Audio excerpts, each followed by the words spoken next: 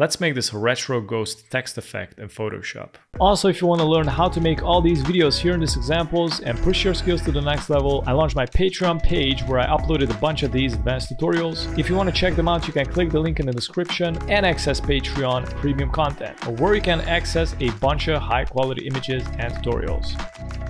I'm gonna paint the background black, select the type tool, type in whatever you want, and I'm gonna press the letter T. You can switch up the color up here. I'm gonna go with this purple, click OK, and I'm gonna change the font to Faction. Here it is, and I'm gonna right click on the text layer, convert a smart object. I'm gonna go to the blend mode and change the normal to dissolve, and from here click on the filter, blur gallery, and pad blur.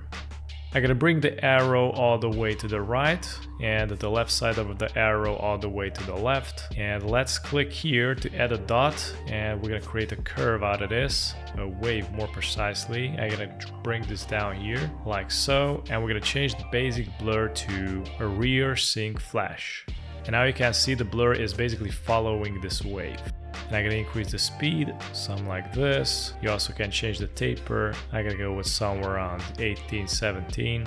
And click OK. I'm gonna create a new copy of this, press Ctrl J to duplicate the layer. And I'm gonna change the blend mode back to normal.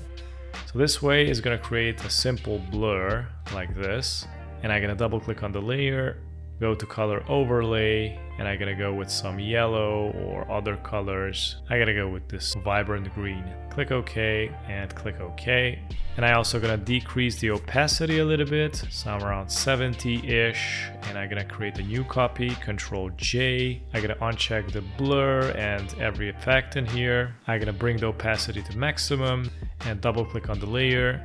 Decrease the fill opacity to 0. And I'm gonna check the stroke. Actually, you know what, with this yellow actually looks good. I'm gonna go with this yellow. I'm gonna put it on 4 and center.